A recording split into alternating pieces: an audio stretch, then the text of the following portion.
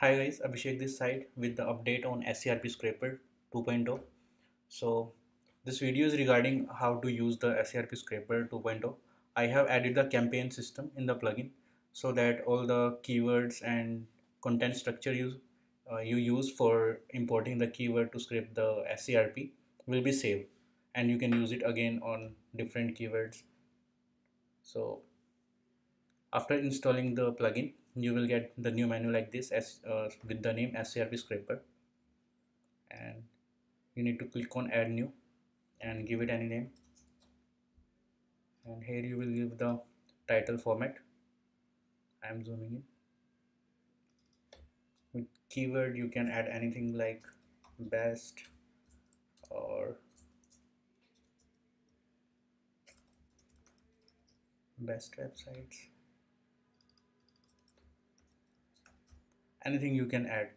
And I have a keyword list here which I have exported from Ahrefs. These are a few keywords I have added, and here I am adding the content format. You can create content format according to you. For example, you can create like, are you searching for keyword? This is the shortcode which will fetch the keyword from above list.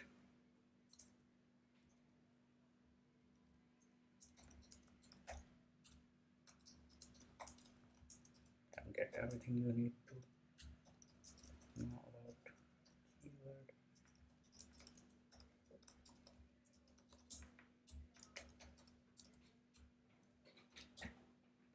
And with this shortcode you will get the scrape data, and with FAQs shortcode you will get all the FAQs if available, and with year and month shortcode you can get the current month, and you can include it with the keyword.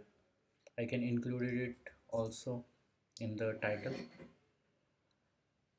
And here go the SEO plugin setting. For example, if you want to set up the rank match meta title, you can do it like this: keyword, year, best resources. You can create it according to your need. I'm copying the same thing into the meta description. And this is the new update. You can now update the URL format for the keyword. For example, I will just add the KW, so it won't add the KW year and the best resources in the permalink. So this is the new update as requested by many of you. And here you can set the post type, and you can set the category here. I am just setting the random category. These are all the categories which you have created here in post categories. All these categories will be fetched here. Now if you want to set the keyword as post tag, you can switch it on and select the author. Now this is also a new feature, fetch image from Pixabay. You need to get the Pixabay API. I'll show how to get the API in next step, and I am switching it on. Now the number of results you want, I'll set it 20. You can set it according to your need. Here you can add the country ISO code, like you for USA US, for India IND. You can search for country code using the Google search, and here you can set the schedule minute gap for the gap of how often the frequency of the post. So I'll set it 15 for testing and click on publish.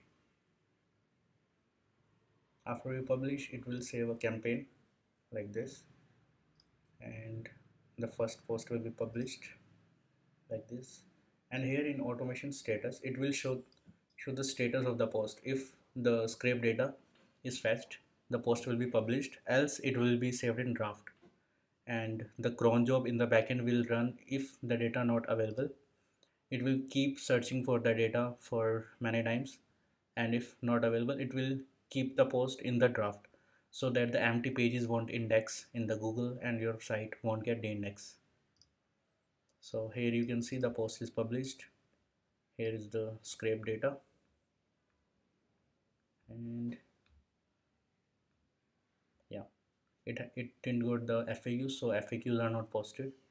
And here you can see the keyword is also set as tag, and you can see the permalink also. Only the keyword is in permalink, but the title is here and our category is here. This is our content structure. So now how to get the Pixabay API? For that, just go to pixabay.com, login or sign up. I am signing up with Google account. Okay, now I am logged in. Click on explore and API. Scroll down, click on get started, and you will get your API like this. Now copy this API key and go to automation settings and paste it here and save the settings. Now your settings will be saved.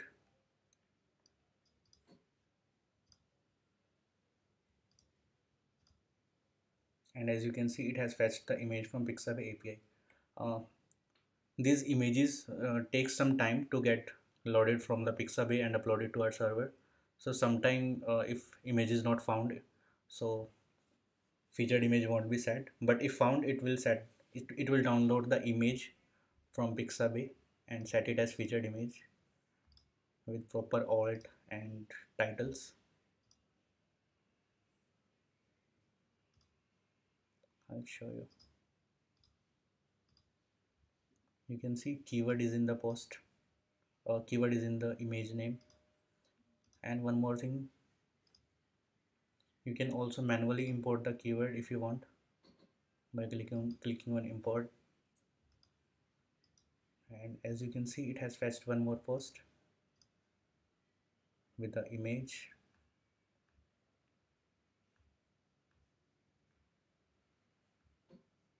And this time it has also fetched the FAQs. You can also update the content structure for all of the posts. Manually you can, if you want, you can update the content for the posts too. I think I have a plugin which is conflicting the setting. You can manually set the post content by editing the post, or if you want to bulk update all the posts of the particular campaign, you need to go to the campaign setting, and here you can update the content structure. Click on update again, go back to the SERP scraper and click on update content. Now it will update content for all of the posts you have published. Like for example, for this post, you can see content structure is updated. So this is also a new feature in this plugin. You can also delete all the posts, and you can see all the post has been deleted.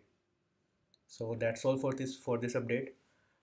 After this update is out and you will test it, after that I will add more features like Google My Business Directory website, and Amazon affiliate feature will also come in the same plugin. So that's all for today. Hope you have got to know how to use it. See you soon.